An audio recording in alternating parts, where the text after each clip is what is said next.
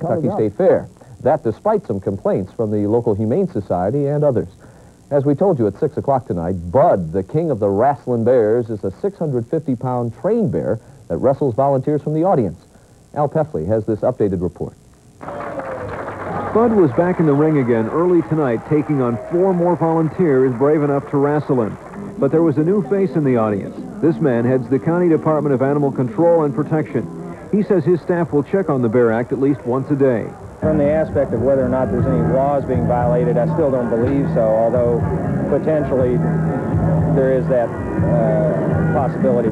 A State Humane Society official says they've had over 24 calls complaining the Wrastlin' Bear Act is cruel. I'd say at this point it's comparable to people roughhousing with a dog. The head of the local Humane Society says she thinks the bear has been drugged.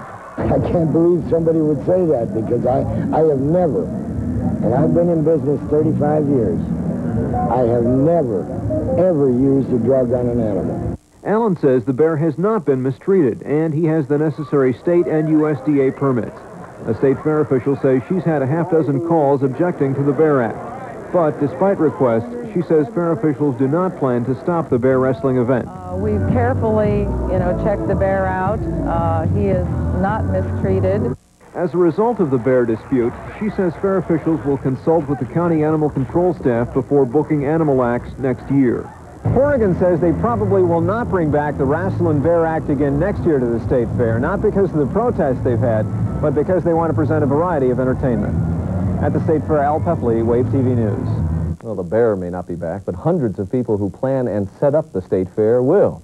And when you zero right in on the midway, you'll see people who work the circuit year-round, and for them, the fairs are a way of life.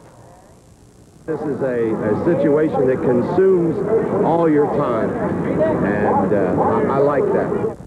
Well, that's Ted Turner, and he's been on the road with the Cumberland Valley Show about 16 years. He used to be a stockbroker. He says the job's hard, the hours are long, the work's often dirty, but the payoff in the end is worth it. Is it a good life? I think so. It's rewarding sometimes to see people have a good time. Well, this is only day 2 of the fair. It has a whole nother week to go. And of course, the Indiana State Fair is also in full swing this week up in Indianapolis. Today, a surprise was added to the list of scheduled events. South Carolina farmers sent crates of peaches. A couple of weeks ago, you'll remember that Hoosier farmers sent some badly needed hay to their counterparts in dry South Carolina. Well, the peaches showed up to serve as kind of a thank you. Craig Edwards is up next. He'll have the weekend forecast. And then later, Scott Patrick rolls in with tonight's What's Hot. This one is called a boneless. Some parents might call it a mindless. So boneless is because if you slam too bad, you'll be boneless. Jimmy Schlepp Bell is known as the chairman of the board. So why do you do it, Jimmy? That impresses the girls. Go out and skate and show off. Having fun, getting hurt. Girls, scabs, girls. In that order? No.